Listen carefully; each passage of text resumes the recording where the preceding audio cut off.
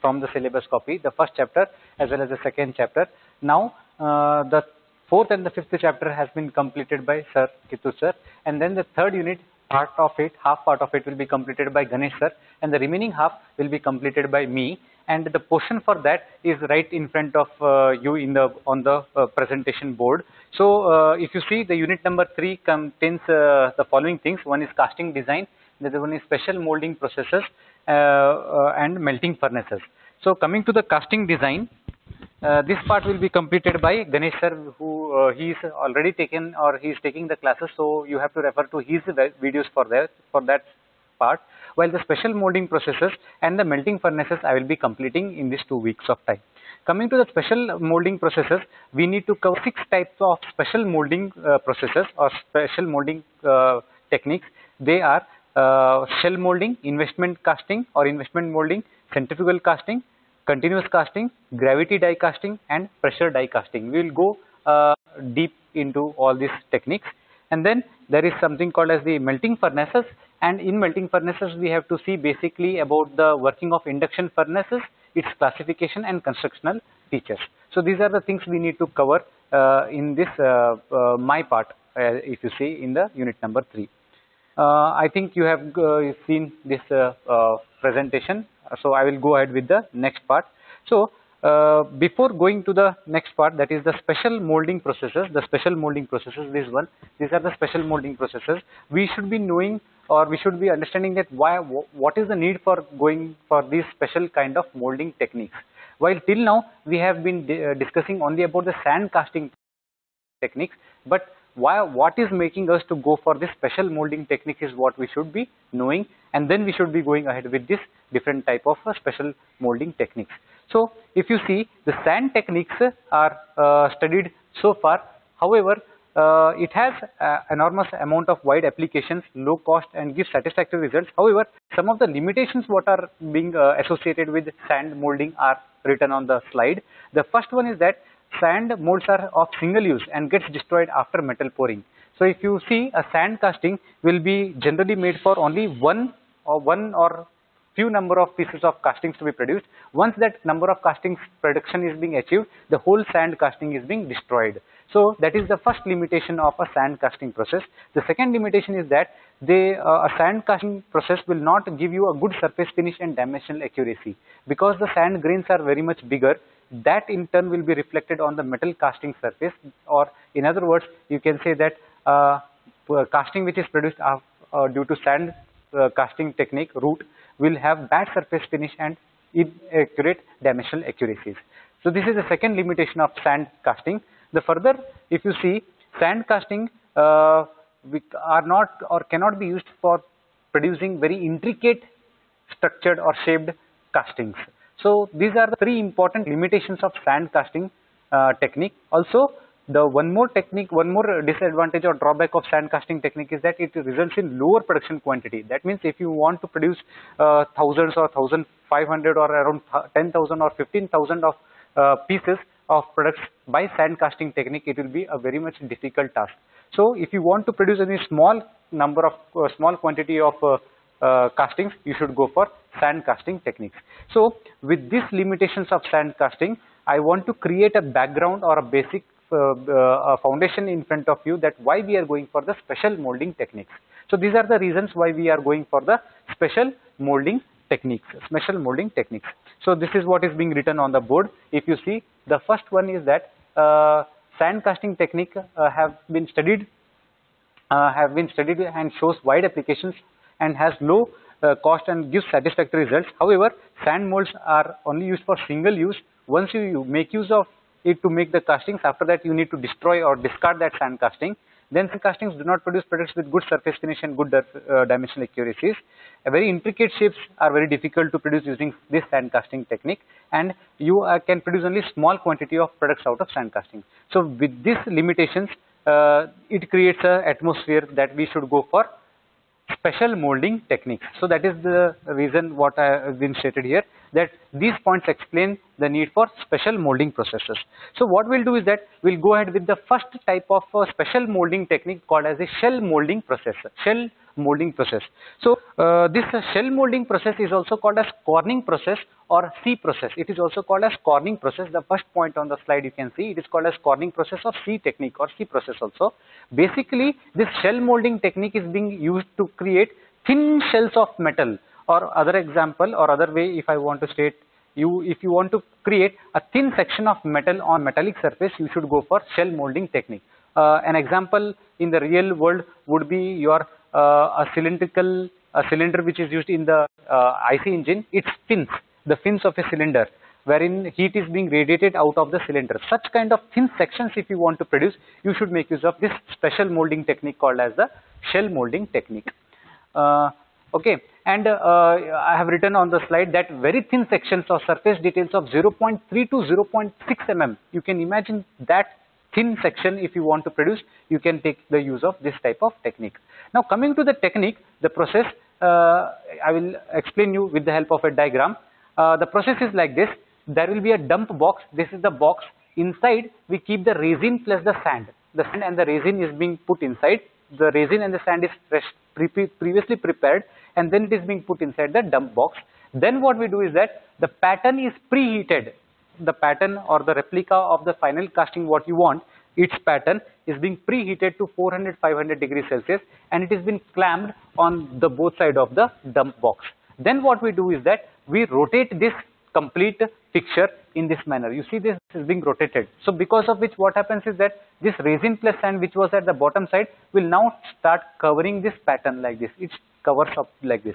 Then what we do is that we keep it for certain duration of time, and as you know that the pattern is been in a heated condition, what will happen is that this sand and resin will start sticking to this, will stick to this, and after that again it is being rotated by one again complete rotation. You will see that some amount of sand and resin has been deposited on this.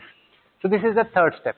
After that what you do is that you remove this pattern and you keep it in the furnace for increasing the temperature, or it's also called as curing, so that that layer of sand which has deposited on the pattern hardens up, and then what you do is that you remove that shell which is being formed, the pattern is being removed, both are separated out, and this is one part of your mold what you get.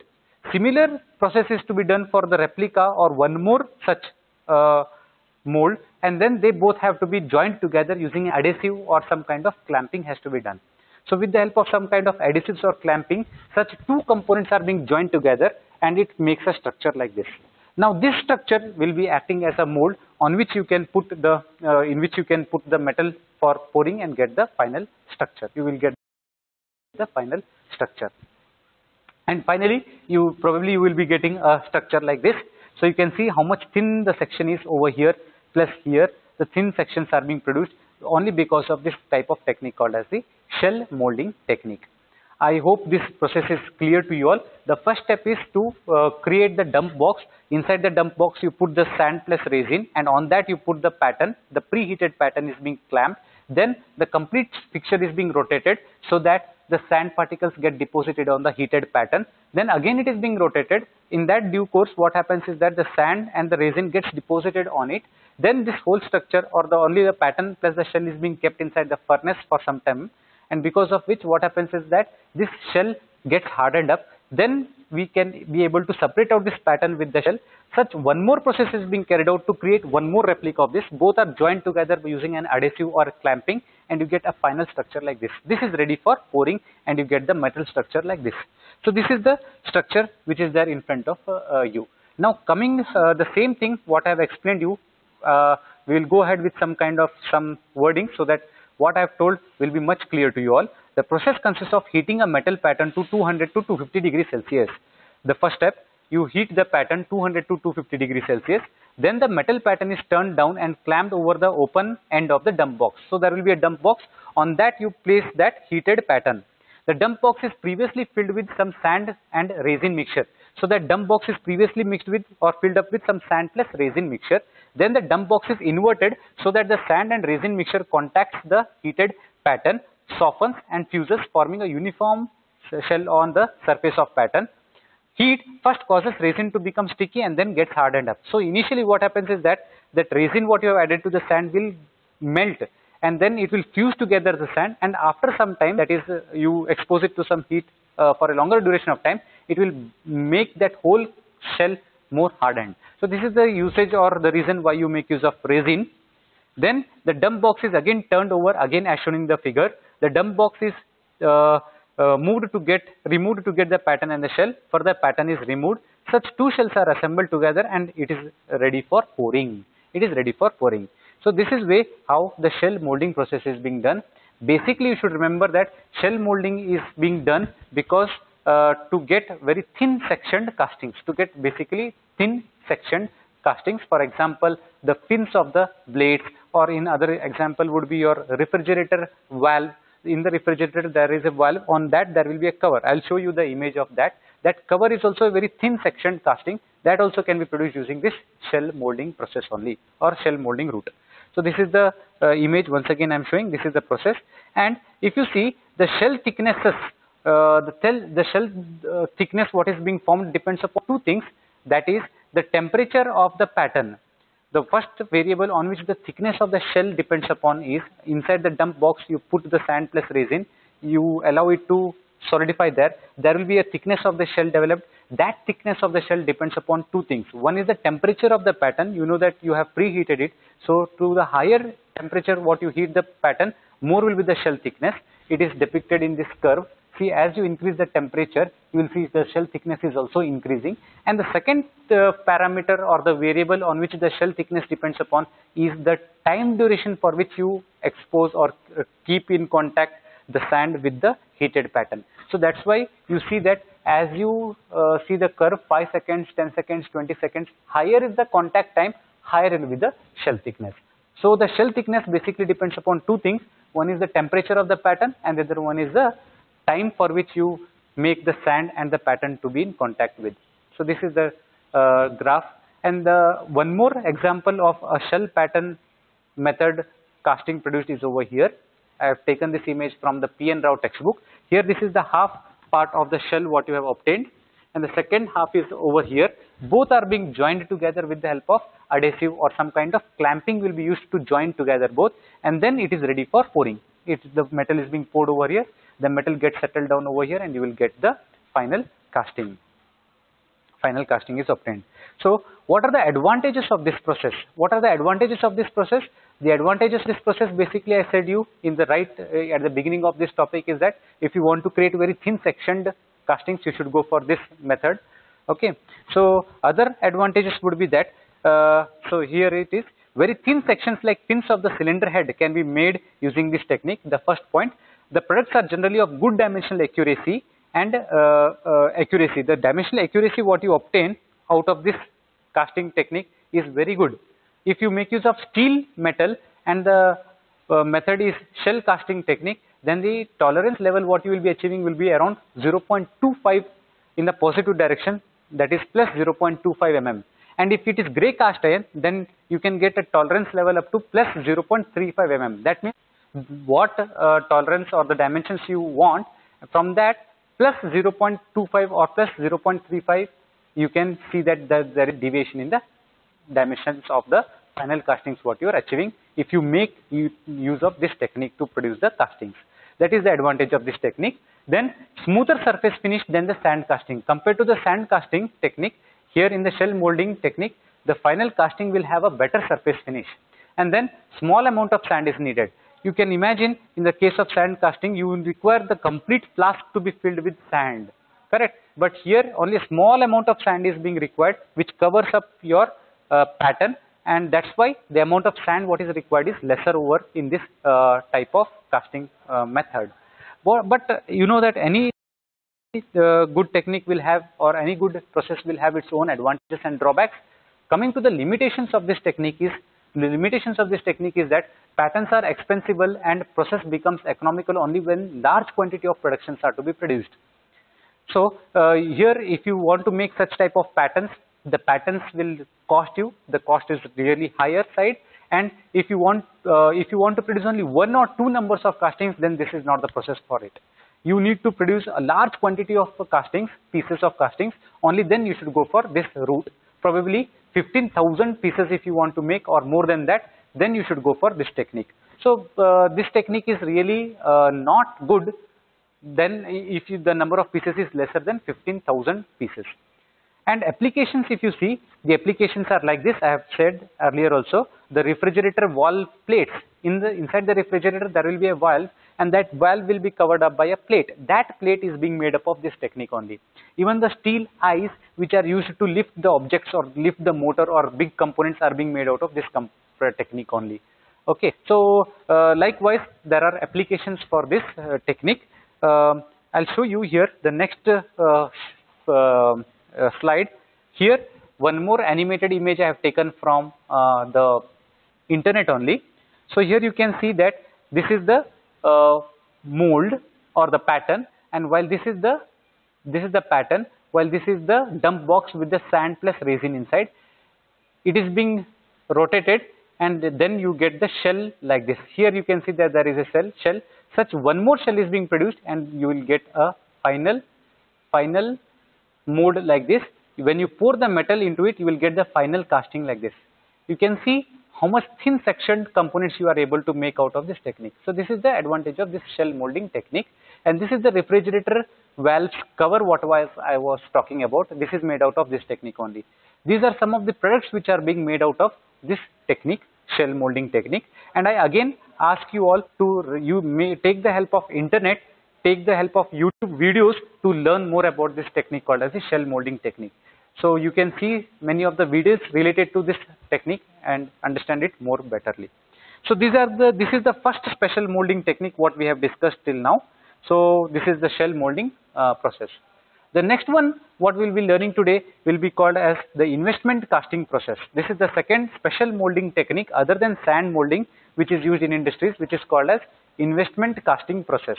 Okay, investment casting process is also called as lost wax technique also, because here the pattern is being made up of wax, and that wax has to be melted and removed out of the process once you go for this type of process. So this process is also called as investment casting process, because here there is a huge amount of investment to be done in the form of making of dye, in the making of machines, in the making of or the usage of wax. You might think that wax is very much cheap enough, and why there is so much investment in it. It is not the normal type of wax with what we use in our houses that is used in this technique. That is a special grade of wax which is used, and that adds up to the cost. So that is why the name investment casting is being used over here.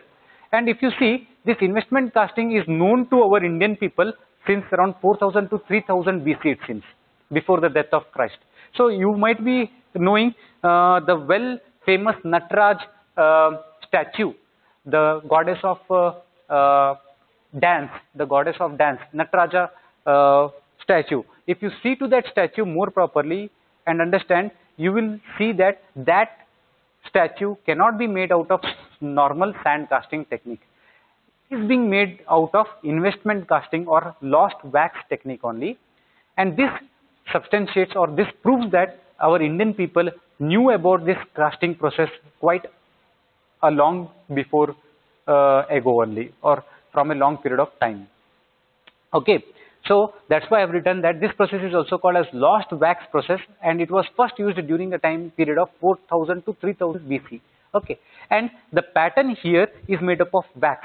Till now we have not come across any kind of sand or any type of casting technique wherein wax is being used as the pattern, right? I have explained you that the pattern can be made out of wood, it is made up of metal, it can be made up of plastic, and sometimes even made up of wax. Now this is an exclusive casting technique which is wherein the pattern is only made up of wax. Usually 90% of the investment casters make use of the wax. And if you want to see the investment casting technique in Belgaum, it is in Mache near VTU, and there is a company called Trident Steels which works upon this technique called as the investment casting technique. So how this process is being done, investment casting, it is being depicted in the form of this image. This image I have taken from Kalpak Jain textbook. So first what is being done here is that, first of all, the final casting what you want, it's the same castings die you have to make out of metal. So here a metallic die is being made, and inside there will be a cavity, and inside that cavity you inject wax metal with pressure so that it gets into that empty space. and then what you do is that you allow that wax to solidify over there, and after solidification you remove that wax pattern outside. So this is the dye, this is the wax what you are injecting inside with pressure, and you allow it to solidify for some time, and then you remove the wax pattern out of it. Then the second step is that you make such n number of wax patterns, and then you create a gating system like this and attach such n number of wax patterns to this gating system. So there will be a gating system like this, and then there will be 1, 2, 3, 4, 5, 6, 7, 8 numerous n number of wax castings which you have produced from the die and attached to it. How do you attach to it? You may make use of adhesives or some other way by which you can just attach that n number of small castings what you have produced to the tree or to the gating system. Then what you have to do is that you have to invert this whole tree or the gating system, and you have to dip it into a slurry coating. There will be a slurry coating. This slurry coating is made up of ceramic material like silica or zirconia. Such kind of materials are used in industries. The whole pattern with n number of small patterns with the gating system is inverted and dipped into the slurry coating, liquid for n number of times. Intermittently, it is being dried up. After each coating, it is being dried up so that a coating is being produced outside that wax pattern. Such 1, 2, 3, 4, 5, 6 coatings are being given so that the complete wax pattern is being covered up by the slurry. After that, what we do is that you can see this both technique depicts that, steps depict that. After that, what we do is that it is being inverted back and it is kept inside the furnace for curing, for heating up. So the reason for doing this is that the water or the liquid content, whatever is there in that slurry coating on the pattern, gets dried up, and you end up with a very thick and a very strong slurry coating on that wax pattern. After that, what we do is that we take the complete set and subject it to autoclave. Means we put it inside the furnace wherein we rise the temperature of the surrounding to around 800,000 degrees Celsius. At that temperature, what happens is that the wax which was there inside will melt and come out. And you have inverted it and kept so that all the wax patterns which were there inside will come out in the form of liquid. Then what you do is that you have a mold with cavity inside. Now you make use it for pouring the molten metal, and once you have poured the molten metal, you allow it to solidify for certain duration of time, and then you shake it out. Means it's also called as spettling. You shake it out and you get the final casting like this. So this is the pattern, and the final casting what you will be getting like would be like this. This is called as the investment casting technique. Okay, so I think this is very much clear. The first step is to create the pattern inside the metallic die, wax pattern, and such n number of wax patterns are being connected to the gating systems. That is being given a number of slurry coatings, allowed it to dry, and after that it is being again put it into the furnace wherein the wax is being melted out of it. So you basically end up with a slurry ceramic shell with a cavity inside. Then you pour the metal into it, allow it to solidify, settle it out, means shake it out, and get the final casting like this. So many of the difficult structures what you are not able to get out of sand casting technique can be made out of investment casting technique. Okay, we'll go with that a little bit detail later. Now the same thing what I've explained you is in the form of words. The first step is the preparation of the pattern. To do this, molten wax is injected into the metallic die. That is the figure number 1 or A. The wax is allowed to solidify. The pattern is then ejected from the die. That is the second step. The cluster of such patterns are attached to the gating system. The third step. Then the second step involved is the mold preparation. To do this, the prepared pattern is dipped into the slurry containing fine ceramic material. The ceramic material are nothing but zirconia or the sand, silica. Then what you do is that you allow it to solidify. Because of this, there is a shell is being formed around the wax pattern. Okay, the shell of the required thickness is cured in an oven. After that, the whole pattern is being kept inside the furnace and allow it to cure, dry it up. And the next step is to remove the wax pattern from the shell, which is done by heating the mold to melt the wax. That is the figure number 7. And then the shell is now ready for metal pouring. After that, the shell will be ready for metal pouring. So this is the steps involved in the investment casting technique. The same thing I have explained in the form of words also. Okay, so if you see, this is the technique called as the investment casting technique. The same thing I have explained in the form of words. And if you see the next slide, the advantages of the process we will be discussing. So coming to the advantages of the casting process is this, that the very much complex kind of structures and intricate shape structures can be made out of this investment casting technique. Many of the examples can place in front of you, which are very difficult to produce out of the normal sand casting technique. So for that, we have to make use of this technique only, called as the investment casting technique. So the first point is that complex shapes where withdrawal of the pattern is difficult can be made out. So many a times you see that the withdrawal of the pattern from the sand becomes very much difficult if it is having a structure like this, undergroove structure like this. So removal of the pattern from the sand will become difficult. Once you try to remove the pattern, some amount of sand will come out and there will be a cavity which will be having some extra amount of dimensions, and the final dimension would not be as what you require. In such situations, investment casting is being used. Then very fine details and thin sections can be made.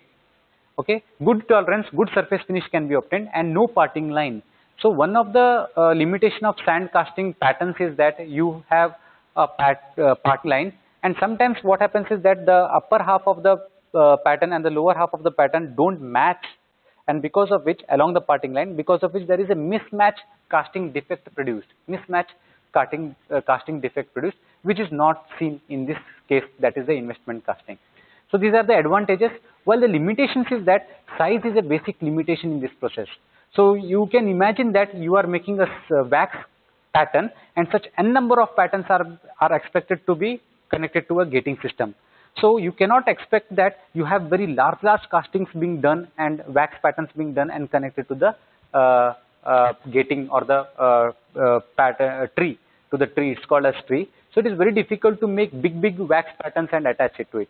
So what is being seen is that the maximum amount or the maximum weight of the wax pattern which can be made and attached to the gating tree is just 5 kg, not more than that. That is the limitation. So that can be taken up as a limitation of this technique. And it is an expensive process because you are required to make a special kind of or special grade of wax. Even the dye you have to make use of special kind of machineries to do this kind of technique. You should have a furnace wherein you have to heat, you have to melt out the wax. All this will add up to the cost. So it is a slightly expensive process. So these are the advantages and drawbacks of this process. Advantages is that basically wherever the complex intricate shaped structures are required to be made, you go for investment casting technique, good dimensional accuracy, good surface finish, and no parting line is seen in this technique. But the disadvantage is that there is a maximum limit to which of the weight of the cast can produce out of this method. And the second one is that it is expensive because you have to make use of special machineries like special kind of wax, special furnaces, machineries, etc. So these are the limitations. What are the applications of this technique? The applications of this technique is that you make use of investment casting to make surgical instruments like knives, scissors, scalpels. All those things are being made out of this technique called the investment casting. The artifacts are nothing but the statues which are seen in the museums and all. Those are called as the artifacts. So as I said, the Nataraja made out of this technique only. So artifacts is basically produced out of this technique. Then jewelry, the jewelry is what women wear and are being used as a mode of fashion, are being made out of this technique only. So artifacts, jewelry, surgical instruments, etc. are being made out of this technique called as the investment casting technique. So next coming is, here is an example of how investment casting is being done. This is the pattern. This is a plastic pattern. However, this pattern is made up of actually wax if you talk in investment casting technique. Such n number of patterns are being connected together to the gating system like this. So this is the tree, and such 1, 2, 3, 4 patterns are being connected. Then it has been given a slurry coatings. You can see this is the slurry coatings. So it is given n number of slurry coatings are being given. Here I have not shown that n number of steps, but only one, and the second step final after the slurry coating being done is shown over here. Then it is being cured inside the furnace and you will get something like this. Then it is being put it inside the furnace. So you can see here the heated wax coming out of it. It is being discarded. That wax cannot be used back. Okay, so you will be left over with the ceramic coating with the cavity inside. Then pouring of metal is being done, and then you get the final metal, solidified metal with the slurry coating on it like this. It is being fettled, means shaked out, and you will get the final casting like this. So you can see that this method, this technique, or this casting is very difficult to be made out of sand casting technique, because there is a groove over here, there is a T-slot over here, T-slot. So making this out of inverted T-slot, you can say inverted T-slot. So making this out of your normal sand casting technique is very difficult. That's why we are going for this technique called as the investment casting technique. And this is just an example for this. Here you can see this as an example of investment casting technique. Such n number of parts are being made out of this. You can see there's so many n number of small components are being made out of this technique called as the investment casting technique. And this is the Nataraja goddess statue what is there in front of you, an example of investment casting method used for making the goddess idol. And this also proves that Indians knew about this technique. So this is the one. And then these are some of the components of the valve which is made out of the investment casting technique. This is all the components which are made of investment casting technique, and all these components are of a valve only. For example, this is the body of the valve. This is the the disc which is there inside, which flaps and the flow is controlled. This is the disc inside, while this is a ball valve or a globe valve. This is again a normal ball valve which we use in our houses. So all these are examples of the valves only. So I have just put only one component valve, and I want to show you that only a valve, n number of components can be made up of investment casting technique. Such there are different components in that, different components can be again made out of this technique called as the investment casting technique. So this is the second special type of sand casting technique what we have discussed today. Now coming to the third type of important special type of sand casting technique is nothing but our continuous casting. Continuous casting, before that I go to the investment continuous casting, I would like to give some brief description about important things. So if you might have seen across this kind of structures, these are called as the steel ingots. These steel ingots conventionally are being made out of some kind of mold like this. So you require a square kind of mold in which you pour the heated metal and you will get a steel ingots like this. This is the conventional process of making this. So for this what happens is that you might require a mold. Making of that mold is very much difficult, maintaining that mold is difficult, and slight variation in the sizes of the ingots, you have to go and rework on the mold, change its shape, size, probably make a new one, which adds up to your cost. This is the limitation of the conventional process in making these steel ingots. Now what we do is that to overcome this limitation, we go for this continuous casting technique. This continuous casting technique came or was conceived in the year 1860s, and now if you see and go to any steel production plant, you will see that they make use of this technique to make the steel ingots. Okay, any steel plant if you go, you will see that they make use of this continuous casting technique only to produce the steel ingots. So how do they do? In the steel plant, they melt the iron inside the blast furnace.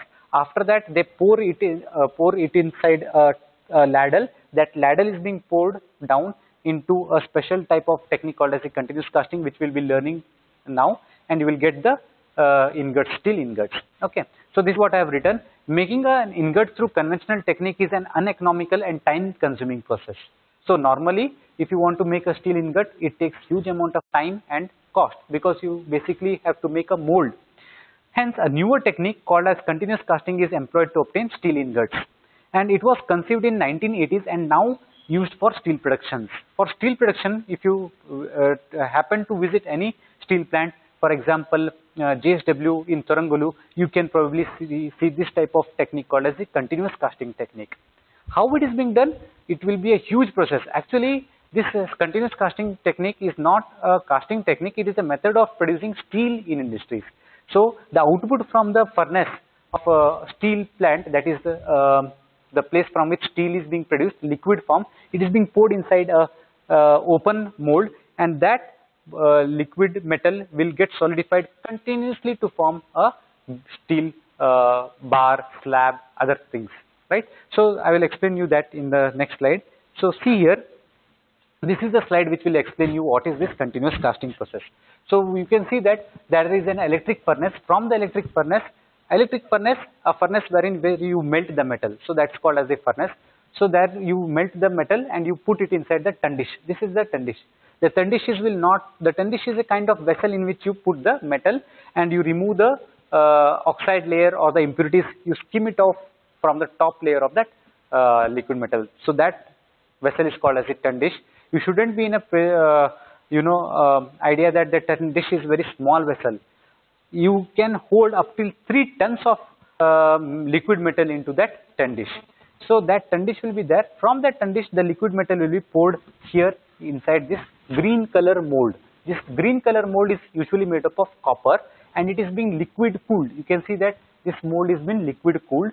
So this metal what is being poured inside, it is being continuously solidified inside this copper mold, which is again water cooled, and you will see that the steel component is coming out in this fashion.